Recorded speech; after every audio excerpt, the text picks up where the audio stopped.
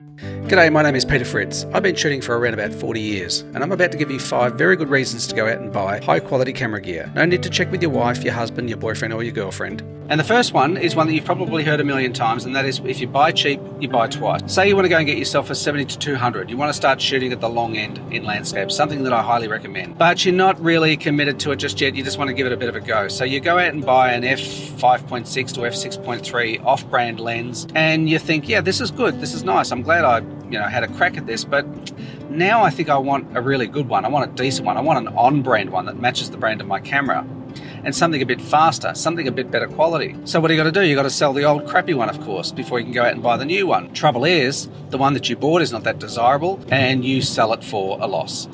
Now you got to also go out and buy the decent one. So you spent whatever the good one costs, plus whatever money you lost on the crap one. Would have been cheaper just to buy the good one in the first place. Second reason is, when you buy good quality equipment, it brings more joy to the use of that equipment. Everything feels better. The tactile quality of a mechanical item, whether it's a camera, a tripod, a lens, or it's the performance quality of, say, a good microphone, you appreciate it the moment you start using it. Everything that moves on it, all the tactile elements feel like they're machined with smaller tolerances. There's no sloppiness in the construction. It feels more substantial in your hand. Everything feels better. And of course, it performs better. You get a high quality camera with a high quality sensor, a good lens with fast glass made by a quality manufacturer. You experience the joy of that immediately. You see the results immediately. The third reason is, when you buy a high quality item, particularly something that has multiple functions on it, you begin to practice that aspect of your photography in a more deliberate fashion. You think, okay, now this device can do this and this and this. So how can I use that to get a more interesting angle, to record better quality audio, if that's what you're doing?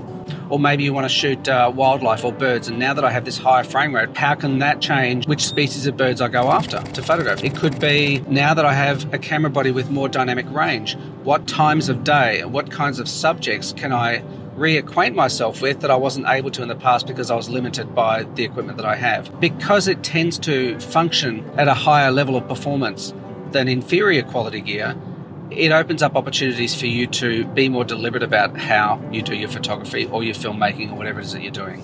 And that leads me to the fourth reason. When you have quality equipment, you tend to look after it better. You tighten up and adjust the legs on your tripod because it's a quality item and you want it to last. You don't allow mud and debris to, sit on your lens and dry hard. You clean your lens with cleaning fluid and a proper lens cloth rather than the back of your t-shirt. And that leads to the final benefit of having high quality gear. There is often an element of scarcity as well, so that when it comes time to sell it, you're going to lose far less money than if you were to buy its cheaper alternative. I've changed my gear more times than I've changed my underwear, especially lenses. I'm always changing lenses. I just love lenses, but I never keep all of them. If I find that I'm not using it very much anymore, I'll sell it for another lens that I think I am going to use a lot more. When you have a high quality piece of equipment that is scarce, like say the Fujifilm X100V that I owned that I sold recently, it wasn't difficult to find a buyer at all. In fact, I'm pretty sure I sold that for close to what I paid for it, maybe even a bit more than I paid for it. There was no trouble selling that at all, even though that is a niche market camera. Go and buy yourself something decent. Enjoy the use of it. Experiment with it. Explore what you can do with something that has capabilities beyond what the cheap stuff has. Take good care of it, and then when the time comes, you'll be able to sell it for a decent price, maybe even what you paid for it. We work our butts off. We love our photography. So that, in my book, is reason enough to go out and buy decent quality gear. If you want to justify it to yourself, add in the other financial reasons that we've covered in this video, and you can go out and do it guilt-free. For a bit of inspiration, this video on the left is about one of the best lenses I've ever owned, the Canon RF 24-72.8, and on the right, a video about 3 of the best tripods I've ever owned. See ya!